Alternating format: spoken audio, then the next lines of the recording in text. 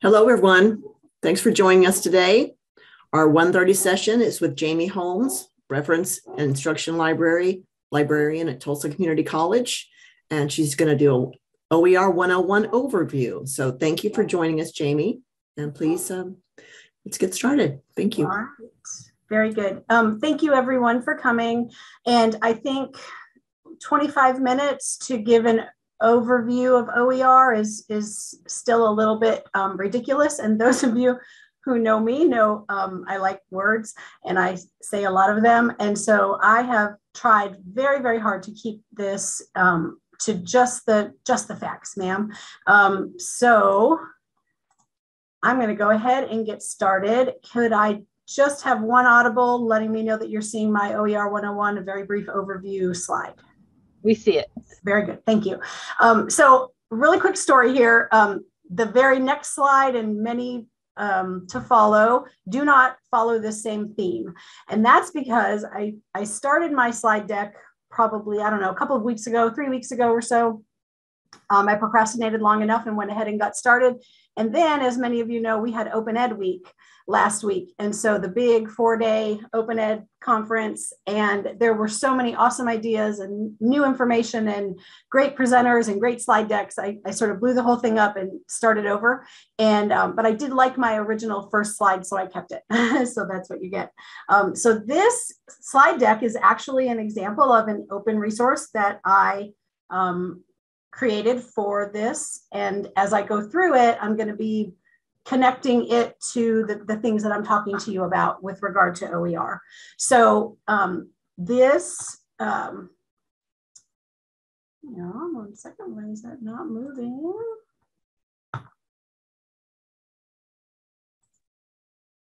Sorry. There we go. Okay, sorry about that. This presentation is a modified version of Cheryl Casey's Getting Started with OER. It includes some of my own original material as well as a lot of content borrowed from other openly licensed materials. This particular slide deck is licensed under a Creative Commons Attribution 4.0, except where otherwise noted, and the screenshots are pursuant to fair use. What you're looking at is a fairly common example of how we comply with the proper use of open educational resources by providing that statement of attribution, where the content came from, giving credit where credit is due, essentially. So as I said, 25 minutes, can't really even define OER and all the different pieces of it in 25 minutes. So I had to stick to 4 guiding questions. What is it? Why should we bother? Where are they, and how do I start? And so that's how we'll frame the next 20 minutes or so that we have together. First, to clear up some confusion, because I know when we hear these terms, open, OER, OA, open access, it can be a little bit confusing of what's what. So a good way to think of it is when you see open access, it's primarily talking about research. When you see open education, including OER, it's primarily talking about teaching. So we do different things with open access materials than we do with teaching for the most part. Open access and open ed both stress the importance of equity, both stress the importance of the fact that information and knowledge shouldn't be something that is only for the privileged and those who can afford it. So really these things are intertwined, but I feel like at the beginning it sort of helps to separate out. When we're talking about open journals and our scholarly publishing that a lot of our faculty are doing in open journals that are not behind a paywall, that's open access. And that's not really what we're talking about here when we talk about open education or open educational resources. So let's define them. UNESCO probably has the most common definition out there. Open educational resources are teaching, learning, and research materials in any medium, digital or otherwise, that reside in the public domain or have been released under an open license that permits no cost access, use, adaptation, and redistribution by others with no or limited restrictions. So it's important to note, they are materials that are used for teaching, learning, and research. They don't have to be online, although most of the time they are, but they can be print. OER can be print, and exist in the physical world as well. And OER itself includes not just textbooks. I mean, that's when I think about it, I think about open textbooks primarily, but the slide deck is OER. A video can be OER. Even entire courses have been built, test banks, test question banks can also be OER. It's a wide variety of options. Anything that can be used for teaching and learning, basically. Said differently, and I'm sharing this because in our OER 101 course, this is what we use, the Creative Commons definition. Slightly different words, but the same heart behind it. And that's what's important to remember. So the key here is understanding what is open and what isn't open. And the bottom line is we want to quell misconceptions. I used to think that anything that you could get to for free online was an OER. Now, I'm a librarian, so I knew that library content was not OER, but I thought that, that article that the New York Times posted on their website, or, somebody popped a PDF up on their university website, and it was actually a PDF made of an article. That's not OER. Just because it's free doesn't mean that it's OER. The trick is to remember these 5 R's: retaining, reusing, revising, remixing, and redistributing. And the keys for me, the big keys with OER, are that idea of retaining and redistributing. Because when you retain something, you can go to a library website and do your research and download an article, and I've got it in my hard drive on my computer. I am retaining that. I'm storing that. But the key there is that that's for my personal use. The copyright violation, which is what we're trying to avoid here, is if I were to then post that PDF article in my class, or even worse, post it on a LibGuide or post it online. I'm essentially stealing from the copyright owner the ability to have that item and share it as you wish, or not. When people take things offline and the link goes to a dead page, that's what happens, because that's their right to remove that access or move it online so it has a different address, it has a different URL. The key there is that the copyright holder, the person whose idea originally went into a tangible form. And of course, I don't want to get into a copyright lesson here, but copyright basically is any idea that is in a tangible form. Doesn't have to be registered with the Copyright Office to be copyrighted. And so if I don't put some kind of a disclaimer or an open license on my material, it is assumed that I want to retain those rights. Now, if you want to make a photocopy of my article and share it out with your students, you always have the option to ask me as the copyright holder, is it okay if I make copies of this for my class? But what open and the open licenses that we use, what those do is those give that permission beforehand so that nobody has to turn around and ask. The 3 in the middle, I think, are also very important with regard to OER, but those typically we all know. Well, reusing, I suppose you could reuse something in a class and in a club meeting, but in terms of like using the content differently, changing it in some way, and then combining, as I did with this slide deck. An example of a reuse, I guess, is also the slide deck. There was an infographic a couple of slides back, I screenshotted that from Shannon's, and of course it's not going to open in the right window, sorry. This right here is a PDF that she created and shared out during Open Ed last week. And I just basically copied this part to use as an image in my slide deck. And that would be an example of reusing.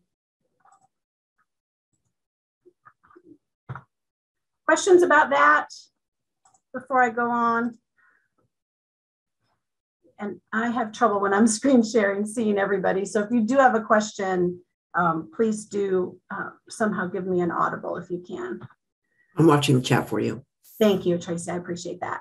All right. So basically, again, OER is based on these 5 R's, along with the fact that they are free. There sometimes will be a cost incurred if somebody wants like a printed copy of an OpenStax textbook or a printed copy of something. Obviously, there are costs involved there with paper and ink and human labor. And so sometimes there will be a small fee, but the content itself is free, and that's the key to that. So how all this is done is not always, but very often using Creative Commons licenses. So modeled after the all rights reserved copyright symbol that you see there on the left, the Creative Commons is the smaller CC, some rights reserved. It's important to note that there are 20 years of use behind these, licenses. 2002 is when they first were debuted and marketed and shared. They're used worldwide, recognized in several countries. And Creative Commons basically means some rights are reserved. I'm the copyright holder and I'm releasing this out to you, and you're allowed to do certain things with this material. And I can set those with the specific CC license that I use. And look at those now. The little person in the circle is the attribution, and that's pretty much the base. You'll pretty much always see CC by. I can't imagine seeing CC without by. So you want attribution. There is an exception that I'll get to in a minute. The little money sign with the bar through it is a non-commercial attribution. And what that means is you can use it, give me credit, and please don't make any money on it. It's intended to be forever as it goes, to not be profitable. The idea being, of course, that equity, we shouldn't have to have money to have this information. The SA is the backwards C with the arrow pointing down, and that means share alike. And what that means is if Cheryl, for example, had an SA on her license, on her slide deck, any of the material that I use from that, I would not be able to put a different license on it. Basically, it says, I'm releasing this material with this license. You can use it, but you need to follow and adhere to what I set as far as the use permissions. And then the ND, that is no derivatives. And what that means is you can use it, but you cannot make any changes to it. I want it used exactly as it appears.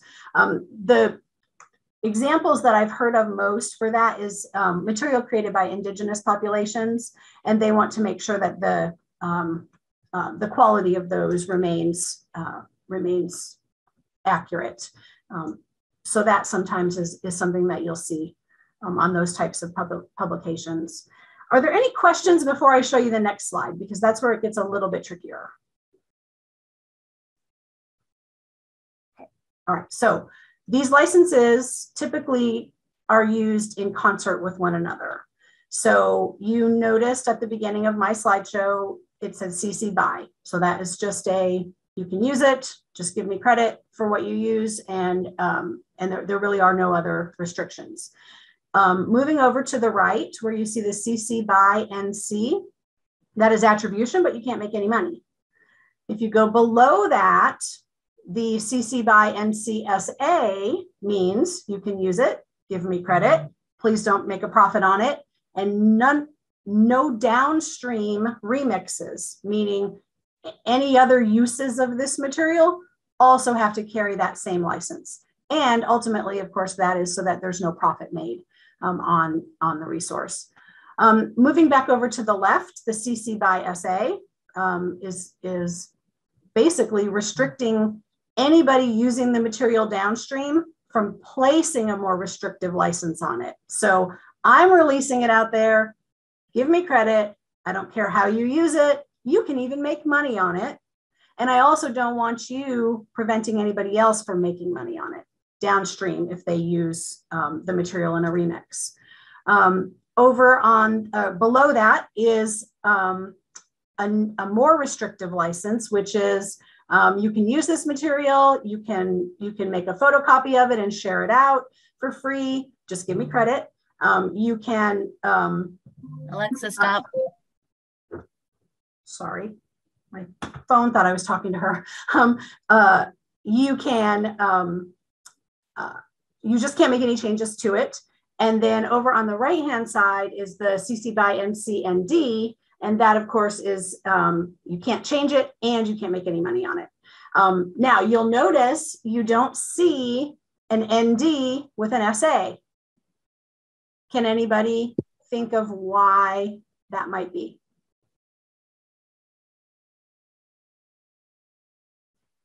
In order to have a new product that you would potentially change the license, you would have had to revise the material. So there's no such thing as a CC by NDSA, because if you're not making something new with it, you are not needing to relicense it. So there's no need to have that limitation. Okay, hope that wasn't too complex to talk about, but I think it's important. All right, any questions about this before we, one more thing I want to talk about with regard to license. There's also the public domain. A lot of material is, as we know, in the public domain after a certain amount of time. And this is even more flexible. There really is no attribution needed. It's already in the public domain. It's free of copyright. There are no restrictions on use. It is like a good idea to attribute, but it's not required by the public domain license. And as we know, I mean, the copyright is a little bit complicated. It has to do with the death of the author, et cetera. But generally anything before 1926, I think is the date. It's in the public domain. Let's see here. What else would I want to talk about? Oh, you can actually choose to put something in the public domain before its time, if you will. And that's that the circle with the 0 inside of it, the absolute 0, that allows me as a creator to put something out there and waive all rights. I'm just putting it out there for the good. And I don't really care if you credit me or if you sell it or whatever. So that's wide open. One quick thing. Amy? Yes. There's one question in the chat that pertains to that last slide. Difference between these. The difference, as far as I'm aware, and to be clear, I'm no copyright expert. The difference here is the public domain, the Creative Commons 0 license is a choice, whereas the public domain, the traditional public domain is a time. It only happens after a certain amount of time, and it's an automatic. Nobody has to make that choice. It just, after a certain amount of time, it becomes public domain. Does that help? Yeah. And again, I'm not a copyright expert there, and this is, we can't go too deeply into this because we don't have time. I'm going to make sure I haven't missed anything. CC0 is what that's called. And there's a note here that Cheryl shared. In 2020, the Smithsonian announced it had released 2.8 million images and data into the public domain using CC0. And that happened because the amount of time had not gone by yet. So the Smithsonian chose to do that. And it was an action, a specific action that they took. All right. We always get questions about, like, if I'm remixing this and I find all this open stuff, but there's this one thing that I want to use and it's not openly licensed, are there options for me to use it? And there was at American University, they did a code of best practices. And so it's a pretty extensive tool that you can go to. I'll share this slide deck at the very end, you guys, so that you'll have all these links. I'm not going to take the time to go out there because we're at 10:02. But that resource is really dense. And so if you are just starting out I would recommend that you don't worry yourself too much with all of this, with the licensing and the fair use and all that. Those are the kinds of things that your OER support person, whether you have one at your campus or one of us here in the COLE and OCO sphere, we can help you navigate some of those questions. And I also will say something awesome I learned last week. It's okay to say it depends when somebody asks you a question, because it truly does depend on a lot of factors with OER. All right, let's get to the next. Why bother? This is the big one. Why bother? We all know this. We all know that costs are out of control. There's tons of research out there showing textbook costs and whatnot. We are all here to educate students, whether they are wealthy or not. We all know that high costs are a big reason why students drop out. We want to retain our students if we can. And so that for me is probably the biggest reason. That's the reason why I got into this several years back. But there are other reasons too. And I had thought about taking a minute to go out to a Jamboard and getting your why. Unfortunately, though, we may do that after, but I want to make sure that I cover all of my content. So just quickly, some really good reasons to incorporate OER into your courses without or support those efforts at your campus, even disregarding the whole money deal.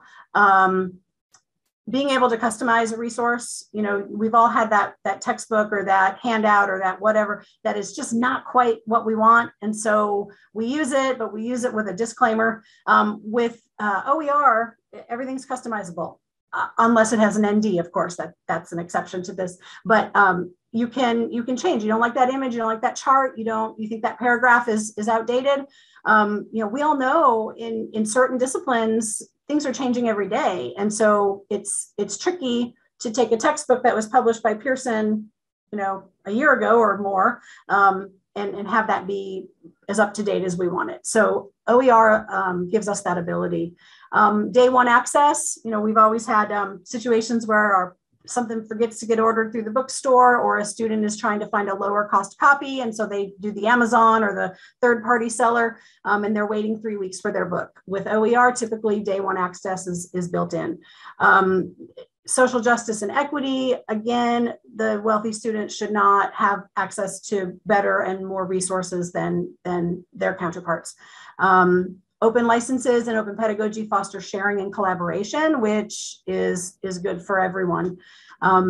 With OER, you can incorporate DEI concepts as well. If the textbook isn't reflecting your students, they're looking every day at people who don't look like them, that can cause issues with confidence and whatnot. So bringing in more diversity, different kinds of learners, bringing those elements into our textbooks is important, or all of our materials, really. See, I default to textbooks all the time, but of course it's all materials. The ability to innovate. A lot of universities now are considering OER creation for tenure and promotion. Being able to be a little bit more creative with how you design activities for your students. OER allows for that. Academic freedom, it's the ultimate academic freedom. Professors typically, obviously you have your course objectives and your course outcomes, but you teach with the examples that the publisher gives you. Whereas if you're looking at a variety and pulling in what works for you from multiple sources, that's going to be the best product that you can put together for your students, and that's a benefit. And then finally, student success. I don't have any to cite offhand, but a growing number of studies are showing that students who use OER are not performing worse than their counterparts using $120 textbooks. The quality is there, and it's getting better and better. So where are they? They're there. There is not one big repository, unfortunately. So there's a number of different places to search. One of my favorites is the Open Textbook Library. I like this one because it does have a system of reviews in place. And those are getting more and more robust each day. This one I love. It's near and dear to my heart because, of course, we have Pressbooks here in Oklahoma now. When I'm searching for material to present to a faculty member to perhaps adopt or adapt, I like to show them the Pressbooks directory, because if they find something in there that they like a lot of, we can clone it into our Pressbooks network, and then it's a whole lot easier to edit. But I do want to make sure you know that you can adapt any OER from any platform. It does not have to just be a Pressbooks book if you want to pull it into our Pressbooks network. And then, of course, the near and dear to everybody's heart, because it's probably been around the longest, at least in an organized, high quality format, is the OpenStax textbooks. And they're getting better and better with their ancillary materials. I'm not going to go into detail on that, but there are, they have a landing site where you can connect with partners and get free and low cost ancillaries for your students. So homework help and test question banks and that kind of thing. And of course, we have our good old Google. There is a way, if you go into advanced search in Google, where there's a usage rights filter where you can filter using they don't call it CC, but this is the label they put on it: free to use, share, modify, even commercially. So you can actually search Google as well for materials of all kinds. And I was going to stop and ask if anybody here had a favorite site. And if so, pop it in the chat so that your colleagues can gain that benefit. We're going to move on. There's a lot of help out there, tons and tons of guides and toolkits and books that can be used as you are not only creating materials to help bring your colleagues on board with OER, but also that you can use to plan presentations, to educate yourself, and to get programs at your institution started. There's a free OER starter kit that's out there, and this one I should put in the chat. Let's see. I'll throw all those in the chat after, guys. I'm having a hard time grabbing the links from my notes. Let's see here. Okay, so where can you start here in Oklahoma? So I recommend that you start by reaching out and connecting with the people that are here. We have, there you are. Sorry. I lost my slideshow. We can still see it. Okay, good. I lost it on my end though, and then I wasn't sure where. So our OCO, and that's one of the organizations putting this on, we have a collaborations tab here on our OCO website. And if you scroll down this page, you can see all of the different institutions that are members. So that's one place that you can start. There are many LibGuides or library created guides here from those of us in Oklahoma. So all of these institutions, as of about a week ago, had an OER guide on them. There are there are tons of toolkits, but I found two last week that are my new go-tos now. This one here is from a Canadian university, College Libraries Ontario, their learning portal OER toolkit. I love how it's organized. I actually will throw that link in the chat right now so that you have that one to walk away with, because I think that's going to be a good one for you. And then Cheryl, who shared out the slide deck here, she has a whole slew of resources on a toolkit that she shared as well. But the reason we wanted you guys to come today, throw that in the chat too, is because we have a course that you can not only take and get more in depth on all of this, but you can earn $50 while you do it. And that is our OER 101 course. I'll click to that in just a second. Before I do that though, I want to make sure you know You don't have to learn it all in a day. You don't have to learn it all in a semester. You don't have to learn it all in a year. I haven't. I've been doing OER stuff since, I don't know, 2015.